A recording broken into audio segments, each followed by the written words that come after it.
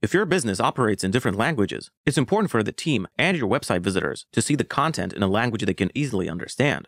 In this video, we explain how to change the language of your Tidio admin panel and how to change the language of the chat widget on your website. Currently, the Tidio admin panel is available in 6 languages. Those languages are German, English, Spanish, French, Italian, and Portuguese. You can change the language of your panel in the top right corner. Click on your avatar, then on the globe icon, and choose the language you prefer. Once you select the language, the panel will automatically update to show the chosen language version. However, if you want to change the language of the chat widget visible on your website, head to the Appearance section in your settings and open the Multi-Language tab there.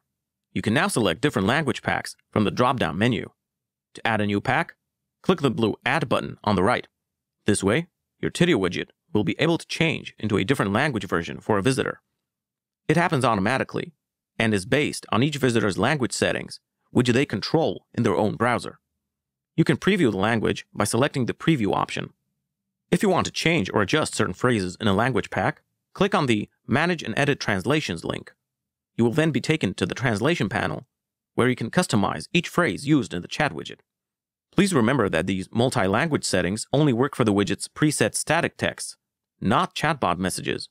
Chatbots can only be managed in the Chatbot section. If you want to create a multilingual bot, you can place the language condition into it before any content that has different language versions. Chatbot messages are never automatically translated. You need to provide the translations in the message fields of all your bot actions. When using the language condition, the bot detects each visitor's browser settings, just like in the case of the language packs for the widget mentioned earlier. To learn more about multilingual bots, visit our Help Center linked under this video. We hope this video helped you understand how Tidio works a little bit more. Thanks for watching, and see you in the next video.